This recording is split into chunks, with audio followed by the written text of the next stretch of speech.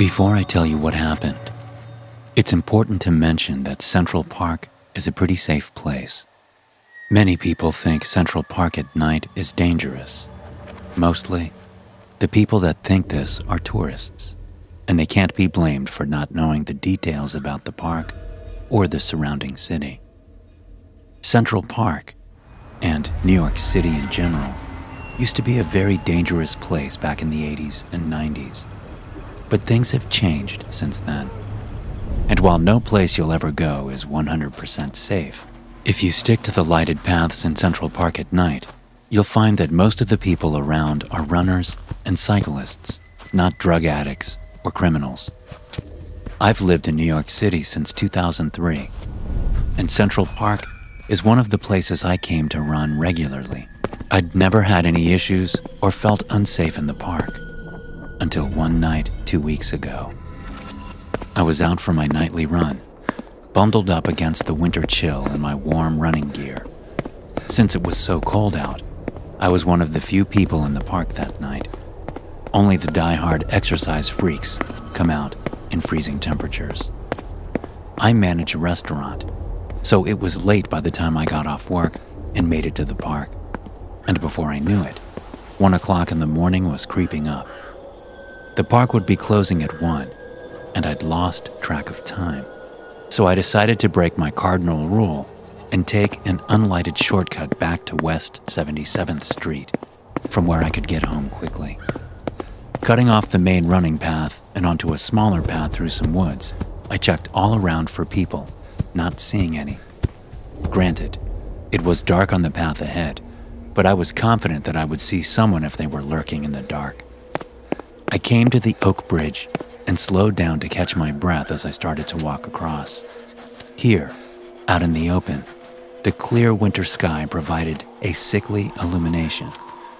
I noticed movement on the other side of the bridge, seeing a man about my size coming toward me.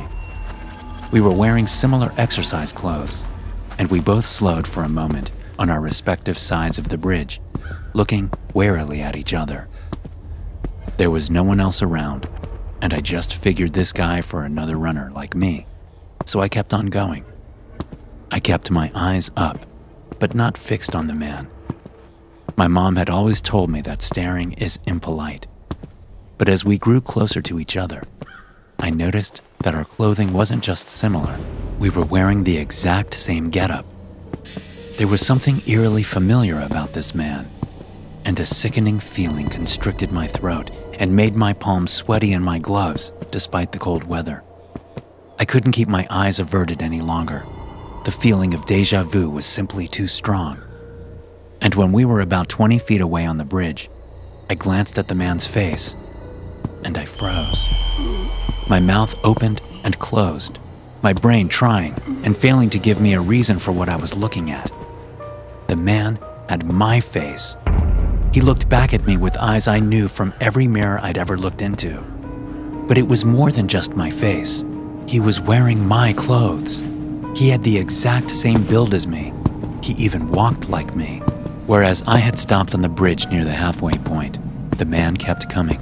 If he was shocked to see someone who looked exactly like him, he didn't show it. He kept his eyes, my eyes, fixed on me as he approached. I leaned against the bridge railing, still trying to say something, anything, that would lessen the shock of the encounter. The man walked up and stopped, the toes of his running shoes 2 or 3 inches from touching mine. What? I managed, my voice cracking, the effort of speaking pushing smoke like water vapor into the air. The man looked into my eyes for a long moment, and a small smile came to his face. But it wasn't a happy smile. It was a look of disgust, poorly disguised by the twitch of his lips. He looked me up and down. Then his right hand shot out and gripped my throat. I gasped, more water vapor erupting from my mouth and into the man's all-too-familiar face. With his left hand, he produced a knife, one that I recognized. It was the first real pocket knife I'd ever owned. It had a 3-inch folding blade and the stylized drawing of a black widow on both sides of the handle.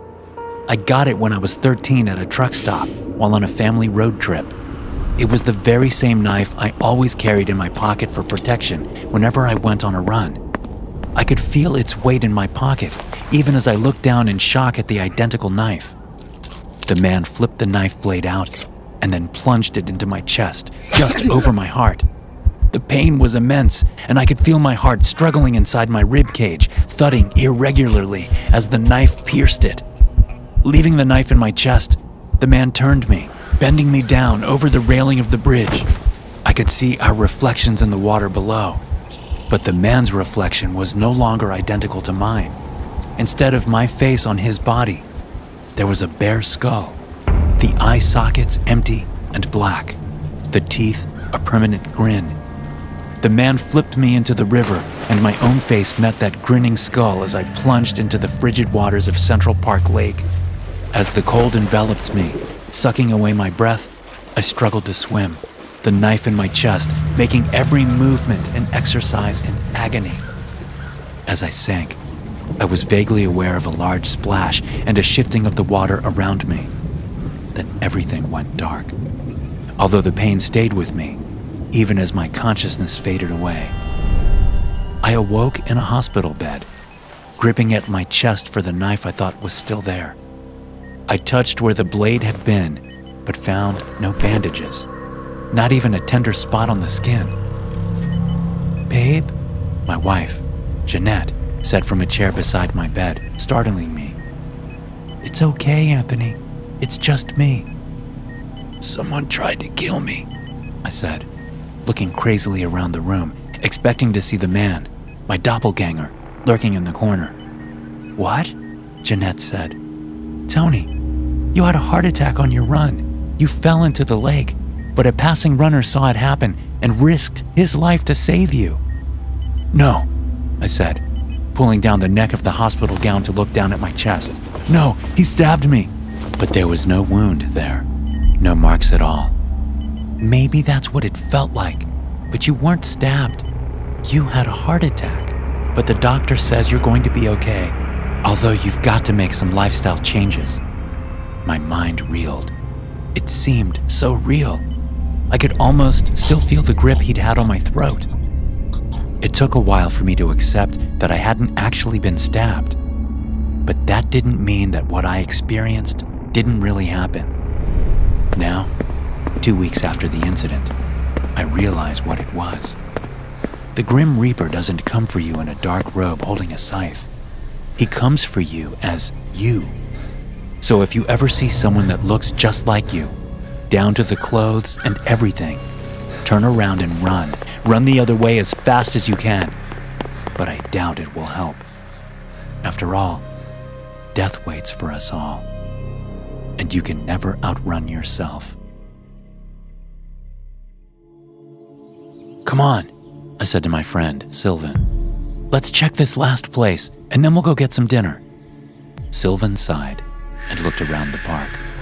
We were at the Strawberry Fields section of Central Park. We'd just spent a few minutes at the Imagine Memorial, taking a few pictures of the mosaic before moving on.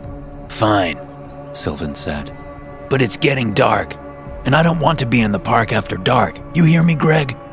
For such a big and imposing guy, Sylvan was kind of a chicken. We'd been friends since college, and we were even dating two best friends, much like ourselves. We had split up with our girlfriends for the day, the third day of our week-long vacation in the Big Apple, a vacation that I'd suggested and planned. The girls had been doing some shopping and were currently on their way to see a Broadway show, both activities that Sylvan and I had no interest in. "I hear you," I told my friend. "Let's just check this one more area, then we'll go to dinner." I'd managed to talk Sylvan into coming with me on what I knew was a bit of a wild goose chase. One of the designers of Central Park, Calvert Vaux, had written a letter back in 1895, confessing to hiding a secret of great importance somewhere in the park. The letter also mentions the Central Park papers that would lead a worthy hunter to the secret. Or so the story went. I'd spent hours on the internet researching the papers, going down a rabbit hole, talking in forums to people who had way too much time on their hands. It was probably all made up, but I'd always imagined myself a kind of treasure hunter, like Nicolas Cage in those National Treasure movies. But really, it was just a fun way to get to know Central Park, as opposed to simply walking around aimlessly and seeing the sights. This way, things were a bit more engaging. I had the supposed Central Park papers pulled up on my phone in PDF form, and we'd been following the cryptic messages and clues for most of the day. I read and reread the clue about strawberry fields and looked around. I could hear the faint sounds of traffic from Central Park West, although I couldn't see the streets thanks to the lush trees and bushes surrounding us. "This way," I said, heading off into a small copse of trees nearby. "There's not even a trail here, man," Sylvan said as we forced our way into the brush. "I know," I said.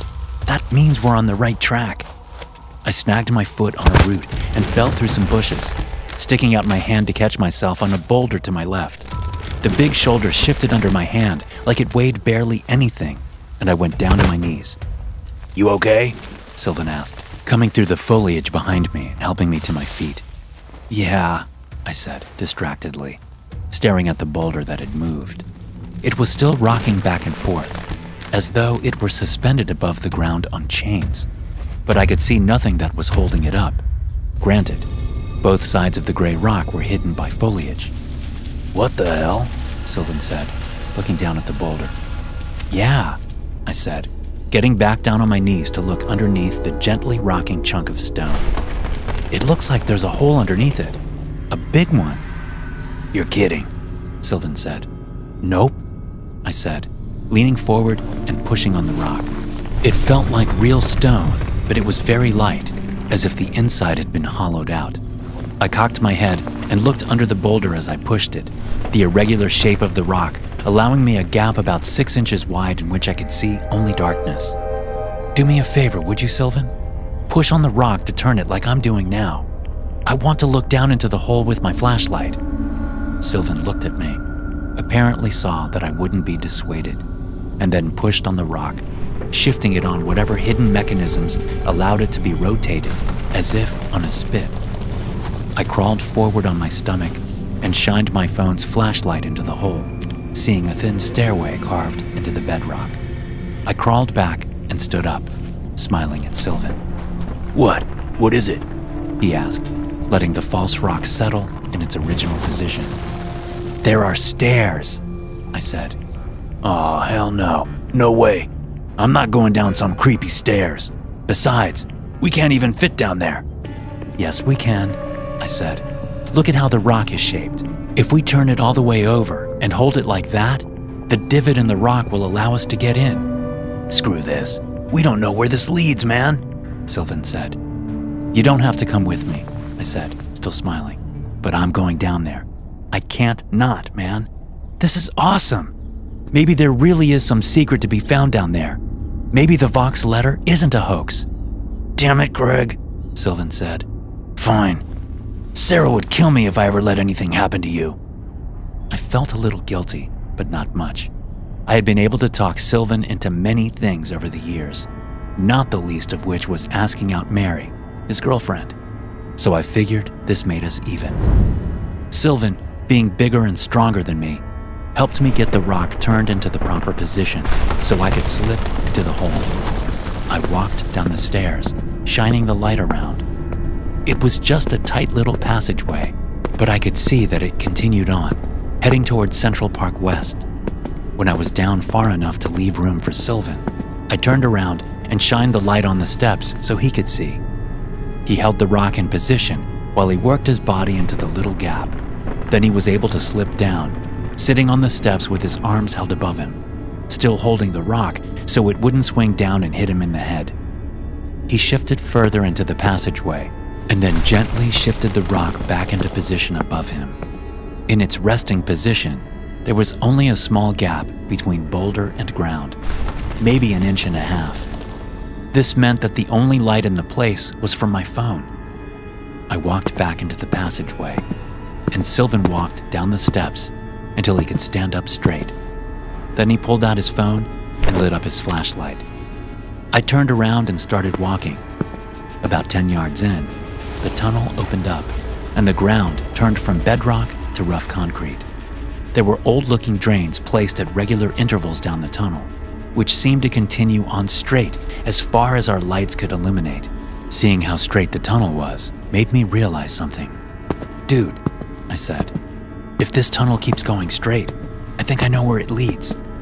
"Where's that? Hell?" Haha, very funny. "No, seriously, I think it leads to the Dakota apartments." "Am I supposed to know what's significant about that?" I stopped and turned. "Seriously? It's where John Lennon was killed. It was also used as the apartment that Rosemary and her husband move into in the movie Rosemary's Baby." "Oh, that's not creepy at all." "Right? But that's not all. It's supposedly haunted too. And it was definitely here when Vaux wrote his letter in 1895. "Great," Sylvan said. "Maybe we can exit through the Dakota apartments and then go get some dinner, if we don't get arrested for trespassing." "Oh, relax," I said. "If there's an entrance to the Dakota, I bet it's been sealed off. Celebrities live in the building after all. Can't be too careful. Gotta protect those important celebrities." "Yeah, and you gotta protect the Antichrist too." I laughed, surprised to hear Sylvan make a joke, given that I knew he was nervous. We continued walking down the tunnel until it made a sharp right turn, at which point I slowed down. "What's up? What are you doing?" Sylvan asked. "I think I hear something," I said. "A sweeping sound. Do you hear it?" Sylvan stopped and listened for a moment. "Yeah, sounds like something mechanical." I peeked around the corner and saw that the rough concrete tunnel turned into a corridor with smooth, concrete flooring and a few pipes sticking out of the ceiling and running off into the darkness. "We must be under the Dakota," I whispered. I knew where it was on the map, right across from Strawberry Fields. We moved tentatively around the corner as we crept forward. The sweeping noise grew louder. The tunnel dead-ended at a large metal door the color of old iron. The pipes disappeared into the concrete wall above the door. There was no handle on the door, no way to open it from this side. "It's a dead end," Sylvan said. "Now can we go back?" I raised my fist and knocked on the door, hammering out a pattern in 5 strikes. "What are you doing?" Sylvan said. "Just bear with me," I said to him, without turning around. After several long moments, I heard a noise from the other side of the door. The sound of an old metal lock disengaging was unmistakable. And as the door opened, the sweeping sound grew even louder. A man with a chubby face, old-style glasses, and a wiry beard opened the door. He looked to be in his middle 40s and was dressed in an expensive-looking modern suit. Beyond him, there were about a dozen people in the wide, circular room. All of them were dressed in expensive evening wear. 3 of them had large brooms, which they were pushing across an elaborate carving in the floor. They were doing it in unison, and the stiff bristles made a loud noise as they moved through the groves and the design etched into the floor. As the door opened all the way, everyone in the room looked up at us, and the sweepers stopped. "Holy shit, it's real," I said. "I knew it. I f***ing knew it." "What the hell is this?" Sylvan said, his voice going up an octave. I stepped through the doorway and gestured at the man who had opened the door. "Sylvan, this is Calvert Vaux." "Pleased to meet you," Vaux said, reaching a hand out toward Sylvan. The other people in the room were still staring at us. "Calvert?" Sylvan said faintly, reaching out on reflex to shake Vaux's hand. "Wait a minute," he said as they shook. "How could he be alive if you said—" Vaux yanked Sylvan into the room with savage strength, causing my friend to cry out. Vaux dragged him swiftly to the center of the elaborate carving in the stone floor, knocking him down onto his back like Sylvan was a child. I watched this with interest, my eyes wide and my heart rate increasing. "What's going on?" Sylvan said, looking up at me. "Tell them to stop, Greg. Tell them to stop." "Sorry, man," I said. "I truly didn't think this was real. Honestly, I didn't. I thought the whole thing was just a fun role-playing game online. A silly game about gaining immortality and powers. But it's real. As soon as that door opened, I knew it was." "What?" Sylvan said, looking around at the people now surrounding him. His eyes went wide as he recognized a well-known actress, a couple of politicians, and a famous billionaire. Calvert Vaux retrieved a sledgehammer offered by one of the politicians as 4 people held Sylvan to the ground. "I mean, it's immortality, buddy," I said to my friend. "I can't pass this up. They only do this once every 50 years, and without a sacrifice, I can't join this little club." Vaux pulled the sledgehammer over his shoulder and looked down at the center of Sylvan's forehead. Then he looked up at me. I repeated the words I'd been told to memorize, although I had no idea what they meant. The others in the room, all except Vaux and Sylvan, joined in. Sylvan screamed and struggled, but the people were just too strong for him. He could barely move at all. And on the last line of the incantation, Vaux swung the hammer down. I looked away as it met its mark, but there was nothing I could do about the gruesome cracking sound of the hammer hitting my friend's skull. The power poured into me, and I felt alive for the first time ever. I arrive in New York City on a bus. Walking through the Port Authority bus terminal, I glance around at the surroundings, walking to find an exit. The terminal is a large sprawl, a mixture of sleek modern architecture and utilitarian design. People rush all around me, surrounded by the muted colors of the terminal, living lives that, from the outside, seem better than mine in every way possible. I only carry one bag, but the most important possession on my person is a small .22 Ruger pistol that I stole from my father's closet. I keep the pistol in the right pocket of my large olive green military jacket. At 18 years old, I know the few people that glance at me see only another young person, a tourist, maybe, or a bum. Back in Iowa, I'd watched movies set in New York City. I'd read articles, watched interviews, and stayed apprised of news reports from the bustling metropolis. When I finally made the decision to come here, spending almost every penny I'd saved on the bus ticket, my only hope was that I could get lost in the streets. I wanted to become just another face in a crowd until I got to my final destination.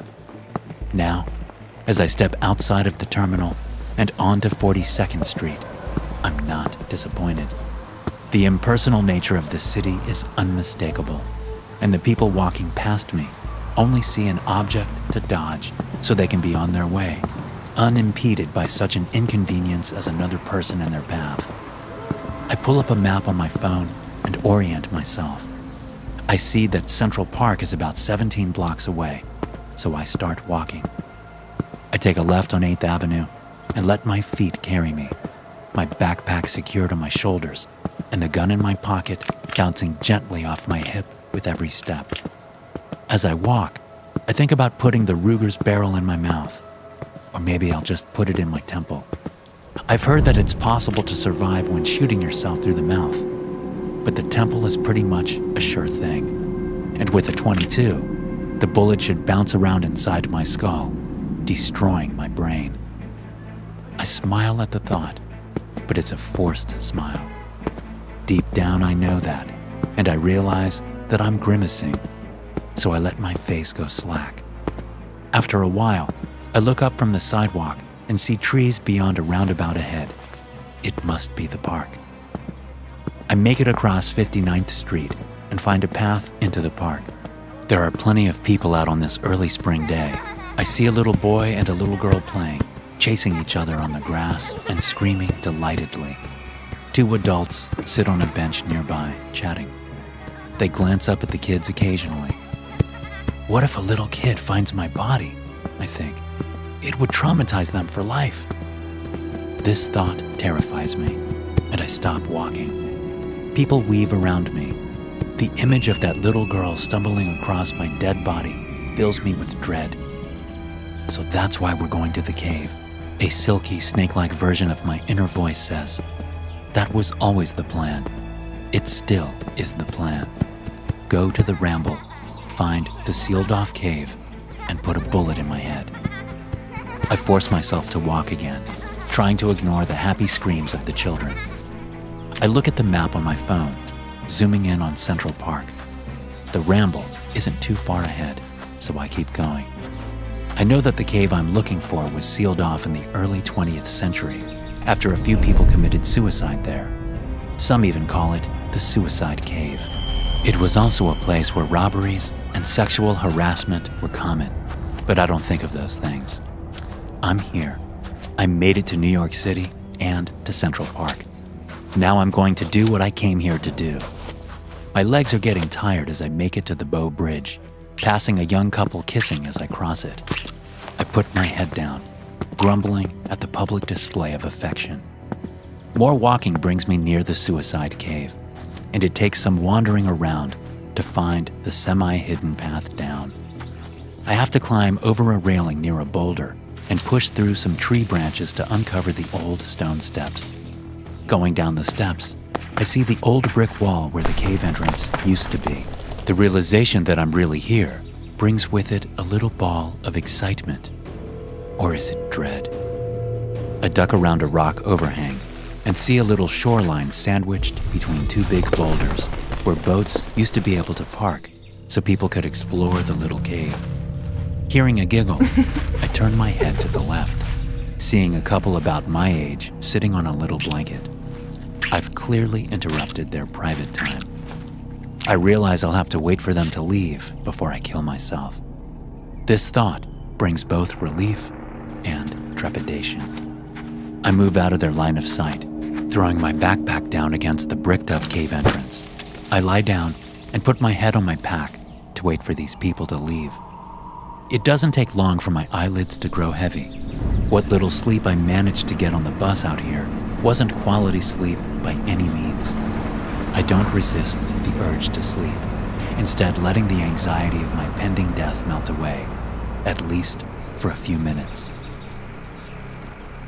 Little bugs are falling on my face, squirming around on my cheeks, and trying to get under my closed eyelids. I jolt up, rubbing at my face with both hands, feeling little bug bodies fall away. More of them fall into my head, and I brush them out of my short hair, realizing that they're not bugs at all. It's dirt or grit that's falling on me. I look around, finding that I'm still next to the old bricked-up cave in Central Park. It's dark out now, and there doesn't seem to be anyone around. More dirt falls on my head, and I look up to see where it's coming from. It's hard to tell in the dark, but it looks like there's a ragged hole in the brick wall, as if someone has been removing bricks. Suddenly, darkness pours out of the hole, and it takes me a moment to realize that the darkness is really cockroaches, hundreds of them.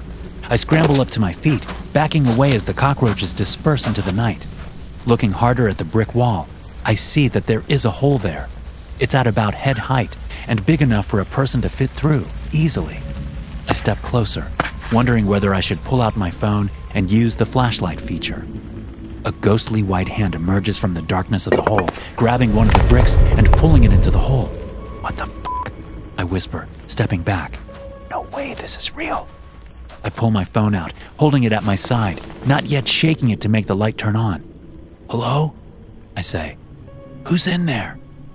There's no answer. All is silent. The hand doesn't appear again. I step up to the hole, shaking the phone to turn on the light. I shine the light inside the cave. The eyes of a dozen or more people reflect the light of the flashlight. I can tell they're all dead by the pallor of their skin. Most of them are men, but there are a few women there too. Their fatal injuries still shine with moisture, reflecting the light off of tiny irises. I jump back, hitting my head on the rock outcropping behind me and dropping my phone.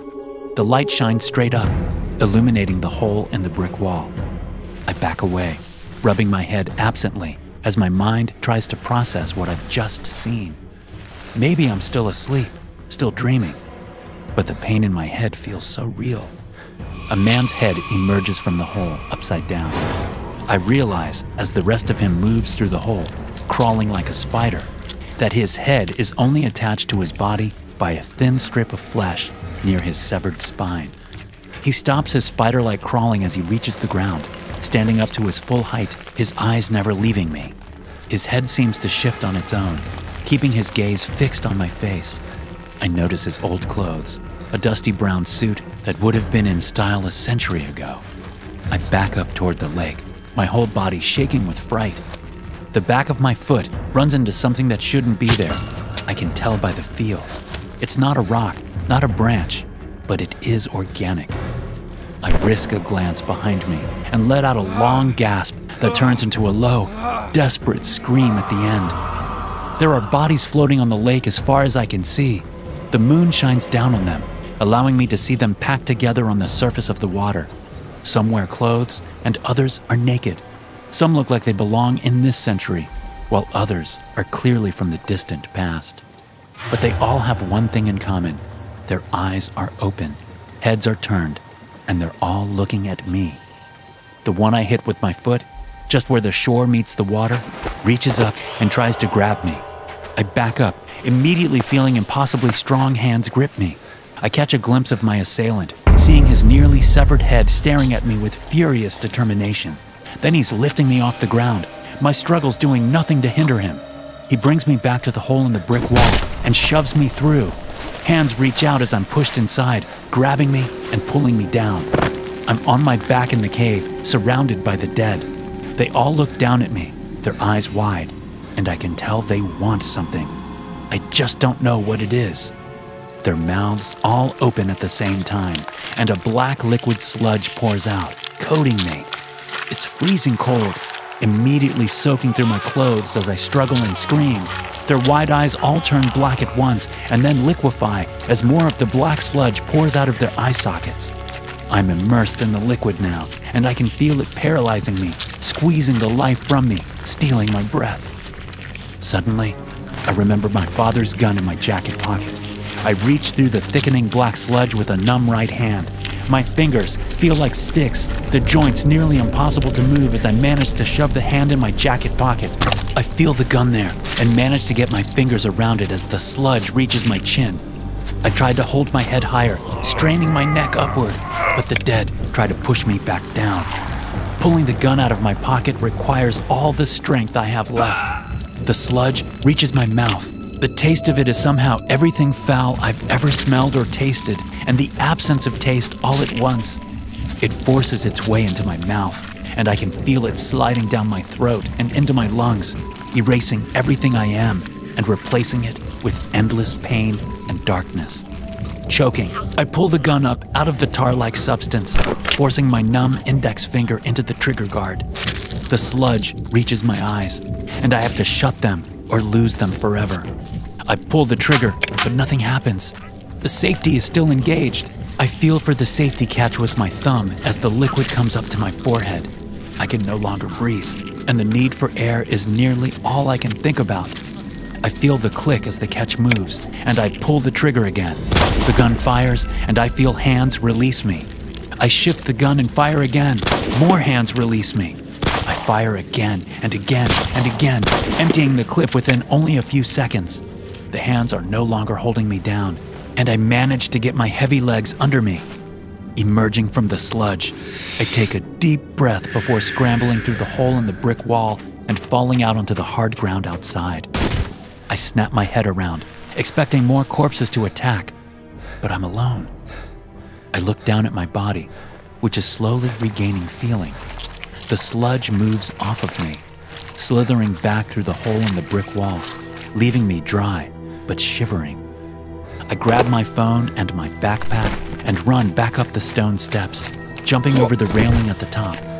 I realize I still have the gun in my hand, so I put it back in my pocket while I run. I find a lighted part of Central Park and sneak into some nearby bushes, suddenly exhausted.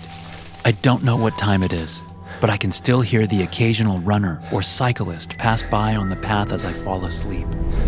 It's light outside when I wake up. Morning joggers and walkers are in the park. A woman looks at me strangely as I stumble out of the bushes, reliving last night's events in my mind. Was it just a nightmare? The product of an overactive imagination belonging to a depressed young man? I find my way back to the cave, the morning sunlight giving me the strength to investigate. The hole is no longer there in the brick wall. There are no bodies floating in the lake. Everything looks as it did when I first came down yesterday, minus the young couple. It was just a nightmare, I say, then turn to leave. But I see something strange on the brick wall, where the hole had been. It looks as if the bricks are loose, as though someone broke all the bricks out, but then put them back up without mortar. I push on the bricks with a hand, and they tumble inside the cave. My heart speeds up, but I force myself to look through the hole in the wall. There's nothing in the cave but the fallen bricks and something else. Something shiny. I pull my phone out, shining a flashlight into the dark cave. There are shell casings on the floor of the cave. Shell casings from a .22 pistol. I pull the gun out of my pocket and eject the clip. It's empty. For the first time in a long time, my smile is genuine. I head back up the stone steps and away from the cave. On my way out of the park, I toss the pistol in a trash bin. Thanks for watching. Be sure to subscribe and smash that like button to get notified every time I upload a new video. You can also check out some more of my animated horror stories right here.